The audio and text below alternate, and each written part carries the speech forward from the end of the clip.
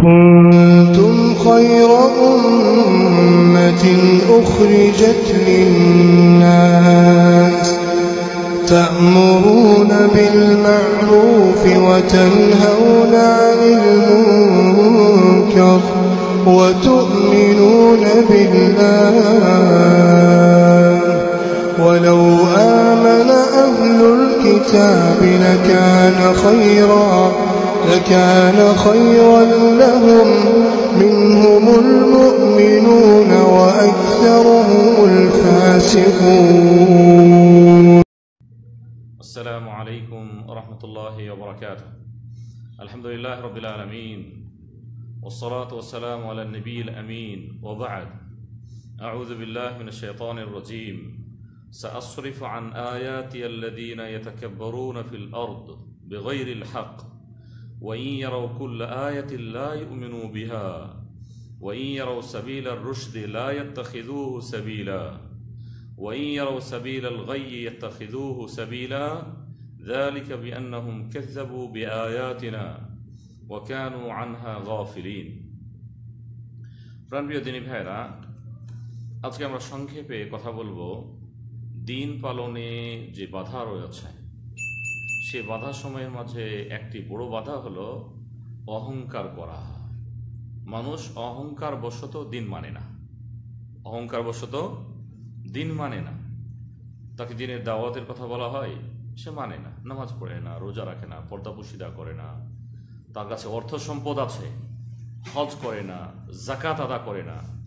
এর পিছনে যদি কারণ খোঁজা হয় তাহলে অনেক কারণ রয়েছে। তার তো একদিনের বুঝ নাই, দিনের ইলম নাই, এটি একটি বড় বাধা। অনুরূপভাবে সে মনের কুচাওয়া, যেটি মনের চাওয়া রয়েছে, এর অনুকরণ করা, যার ফলে সে দিন মানতে পারে না। আর আজকে যেটি আমরা আলোচনা করব সেটি হচ্ছে অহংকার। এই অহংকার অনেক সময় দিন পালনে বাধা হয়ে দাঁড়ায়। এই জন্য আমরা খুব ভালো করে জানি ইবলিসের ঘটনা, শয়তানের ঘটনা। সেও কিন্তু আল্লাহর বান্দা, তাই না? সে আল্লাহর বান্দা, ফেরেশতা। এবং আল্লাহ সুবহানাহু ওয়া তাআলা যখন তিনি মানুষ সৃষ্টি করলেন, আদম আলাইহিস সালামকে সৃষ্টি করলেন, আল্লাহ তাকে আদেশ করলেন যে সেজদা করো, সম্মান করো। সে কি বলেছিল?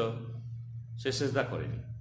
আল্লাহ সুবহানাহু ওয়া তাআলা কোরআন মাজিদে বিভিন্ন জায়গাতে তার ঘটনা তিনি উল্লেখ করেছেন। ফাসাজাদাল মালাইকাতু কুল্লুহুম আজমাউন, আল্লাহ তাআলা বলেছেন সবাই সেজদা করল, সবাই সেজদা করলো ইল্লা ইবলিস। ইবলিস শুধু করলো না, ইস্তাকবারা ওয়া কানা মিনাল কাফিরিন, সে অহংকার করলো, যার ফলে সে কাফের হয়ে গেল। আল্লাহ সুবহানাহু ওয়া তাআলা তার ঘটনা বর্ণনা করেছেন। অহংকার করে বসল, যার ফলে সে কাফের হয়ে গেল তথা আল্লাহর আদেশকে মানল না। আমাদের প্রতি আল্লাহর আদেশ আছে না? দিন পালন করতে হবে, এটি তো আল্লাহর আদেশ। যে দিন আল্লাহ সুবহানাহু ওয়া তাআলা আমাদের জন্য তিনি উপযুক্ত মনে করেছেন, সুন্দর মনে করেছেন, যার মাধ্যমে আমাদের দুনিয়া এবং পরকালে কল্যাণ রয়েছে, সে দিন তিনি আমাদেরকে দিয়েছেন, সে দিনে তিনি সন্তুষ্ট। আর এই দিন আমাদেরকে মানতে হবে। কেউ যদি না মানে তাহলে তার মাঝে অবশ্যই কিছু সমস্যা আছে। সে সমস্যা সমূহের মাঝে একটি হলো অস্বীকার করা অহংকারের মাধ্যমে, অহংকারের মাধ্যমে না মানা, যেমনটি শয়তান করেছিল। আল্লাহ তাআলা তাকে বললেন, কল ইয়া ইবলিসু মা মানাআক, তোমাকে কে নিষেধ করলো, আন তাসজুদা লিমা খালাকতু বিয়াদাইয়া, আমি যাকে দুই হাত দিয়ে সৃষ্টি করেছি তাকে সেজদা করতে তোমাকে কে বাধা দিচ্ছে? কেন তুমি সেজদা করছো না?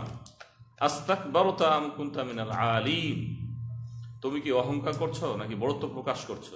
কল, সে বলল, আনা খায়রুম মিন, আমি তার চেয়ে অতি উত্তম। অহংকার, আমি তার চেয়ে, আদমের চেয়ে আমি উত্তম। কেন? খলাকতানি মিন নার ওয়া খলাকতাহু মিন তিন, আমাকে তুমি আগুন দিয়ে, নূর দিয়ে, জ্যোতি দিয়ে সৃষ্টি করেছ, আর তাকে মাটিতে করেছ, অতএব আমি তাকে সেজদা করতে অহংকার করে বসে। এই জন্য দিন যারা পালন করে না, মানে না, তাদেরকে চতুর্দিক থেকে ঘুরিয়ে পেঁচিয়ে যদি ওই তাদের ফলাফলে পৌঁছা যায়, তাহলে ফলাফল পাওয়া যাবে যে তারা মূলত অহংকার করে। তারা অহংকার করে। কেন মানবে না? নামাজ পড়ে না। যদি জিজ্ঞেস করা হয় কেন নামাজ পড়েন না, কি উত্তর হবে? কি উত্তর হবে? না, এমনি পড়ি না। এমনি কেন পড়েন না? আপনাকে কে সৃষ্টি করেছে? আল্লাহ সৃষ্টি করেছে। নামাজের আদেশ কার? বলছে আল্লাহ। তাহলে আপনি আল্লাহকে মানেন না কেন? আল্লাহর হুকুম মানেন না কেন? এখানে অবশ্যই তার কিন্তু আছে। সে কিন্তু হলো অহংকার। সে কিন্তু হলো অহংকার, তাকে বাধা দিচ্ছে। এজন্য আল্লাহ সুবহানাহু ওয়া তাআলা তিনি অহংকারীদের ঘটনা তিনি বর্ণনা করেছেন, যারা বিশেষ করে কুফরি করেছে। কুফরির অনেক প্রকার রয়েছে, আল্লাহকে অস্বীকার করার অনেক প্রকার রয়েছে। কেউ তো ঈমান এনে, কে ঈমান না এনে অস্বীকার করেছে, কেউ ঈমান এনেও অস্বীকার করেছে, এমনও তো আছে, আছে না? ঈমানই আনেনি, কাফের, বিরোধিতা করে, ঈমানের বিরোধিতা করে, মুসলমানদের বিরোধিতা করে। তার মাঝে সমস্যা আছে না? অস্বীকার করেছে। আর ঈমান এনেছে কিন্তু ঈমানের কাজকে সে মানে না, অনেক সময় তিরস্কারও করে। আল্লাহ সুবহানাহু ওয়া তাআলা বলেছেন, সাআসরিফু আন আয়াতিয়াল্লাযীনা ইয়াতাকাব্বারুনা ফিল আরদি বিগাইরিল হক। আমি তাদেরকে ফিরিয়ে দেব যারা এই পৃথিবীতে অন্যায় করে না হক পন্থাতে অহংকার করে। আসলে তারা যে অহংকার করে, কথা মানে না, এর পিছনে তাদের কোনো দলিল নাই, যুক্তি নাই, গ্রহণযোগ্য কোনো পয়েন্ট নাই। আল্লাহ তাআলা তাদের সম্পর্কে বলেছেন, ওয়াইয়ারাউ কুল্লা আয়াতিন লা ইউমিনু বিহা। আল্লাহর যদি তাদেরকে সকল নিদর্শন দেখানো হয়, এরপরও তারা ঈমান আনবে না। সকল নিদর্শন দেখানো হয়, এই যে আল্লাহ সুবহানাহু ওয়া তাআলা সৃষ্টি করেছেন, আপনাকে সৃষ্টি করেছেন, এটি আল্লাহর একটি নিদর্শন নয়? আপনার মতো একজন মানুষ, সে কথা বলতে পারে না, মুখ আছে কথা বলতে পারে না, আছে না? চোখ আছে, দেখতে পায় না।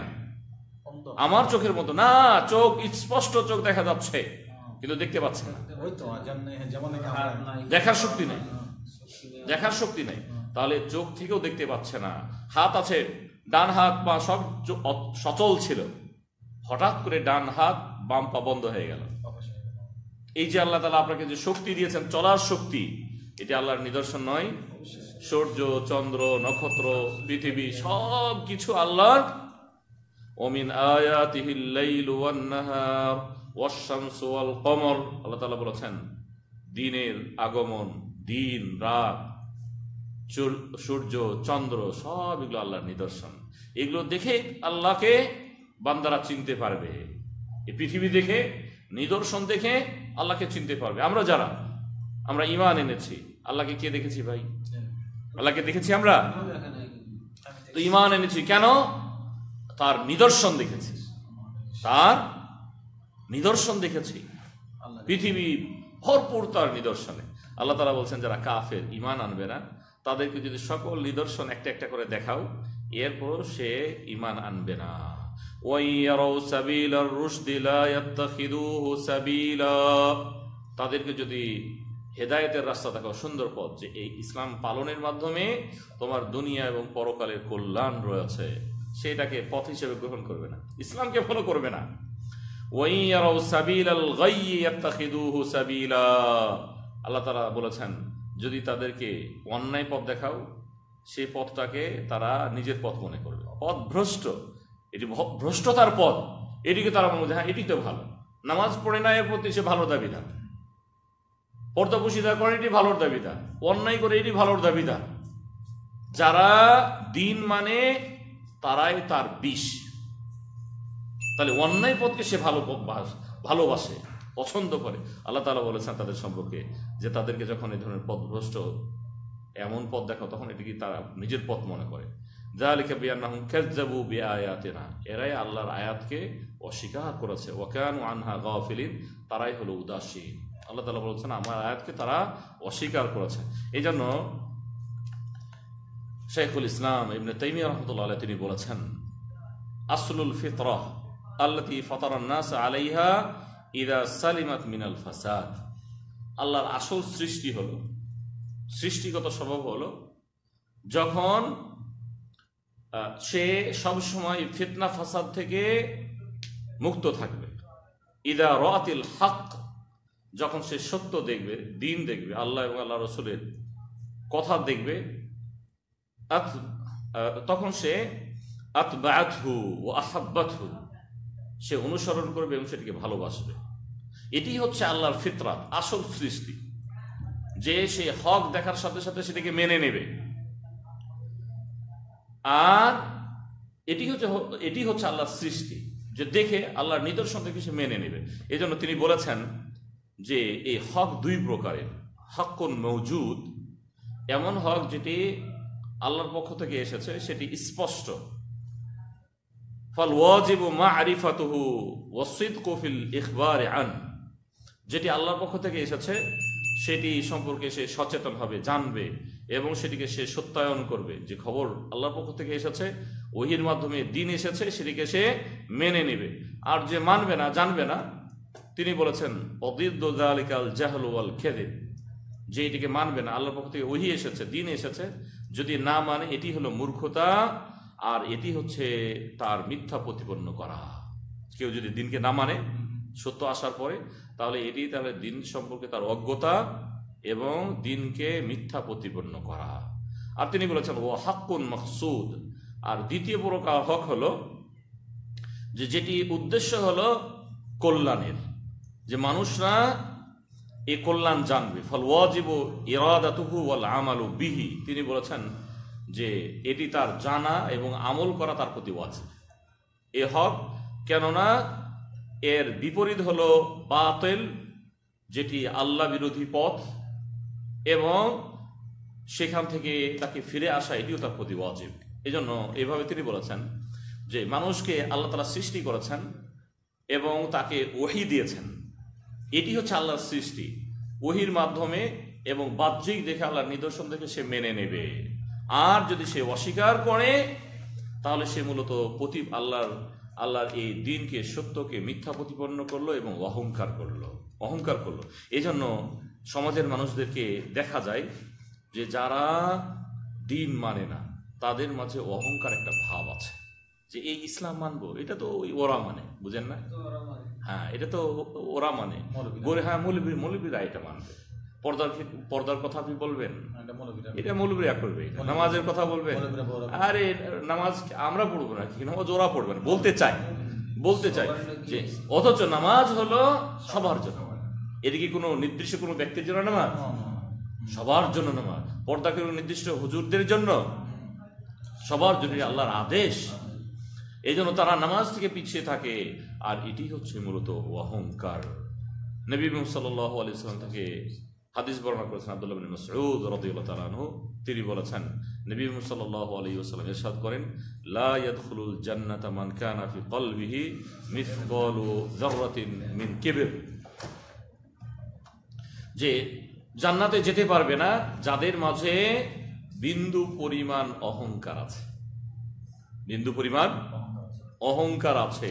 ক্বালা রাজুলুন, এক ব্যক্তি তখন আল্লাহ নবীকে বললেন, ইন্নার রাজুলা ইউহিব্বু আন ইয়াকুনা সাওবুহু হাসানান ওয়া না'লুহু হাসানা, যে মানুষ তো পছন্দ করে যে তার কাপড় চোপড় খুব সুন্দর হোক, তার স্যান্ডেল খুব সুন্দর হোক।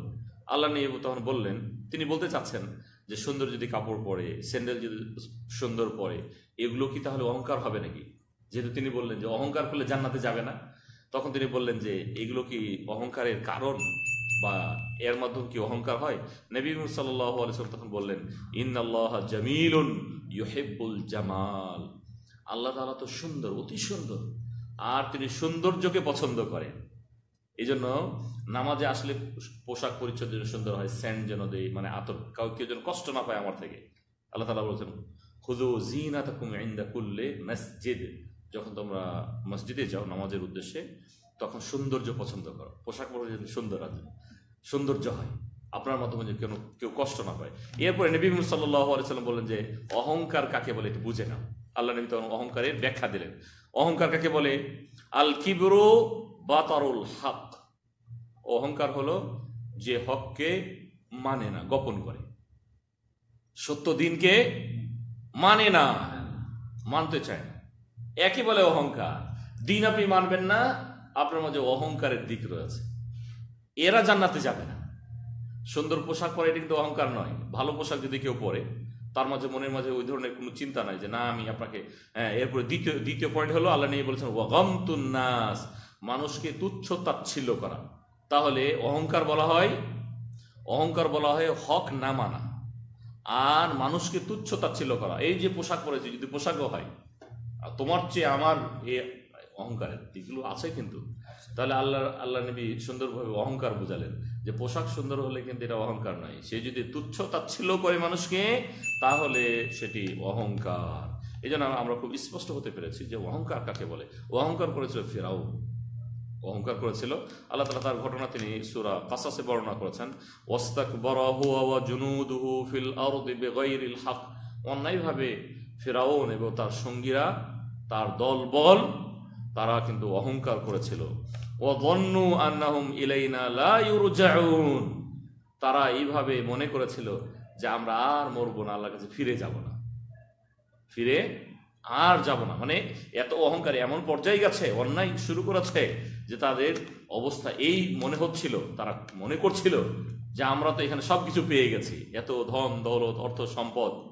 আল্লাহ তাআলা বললেন ফাআখাযনাহু ওয়া জুনুদাহু, আমি তাকে এবং তার যত দলবল ছিল সবকে আমি আযাব দিলাম, ধরে বসলাম। ফানাবাযনাহুম ফিল ইয়াম, আমি তাকে পানিতে ডুবিয়ে মারলাম, ধরে ফেললেন।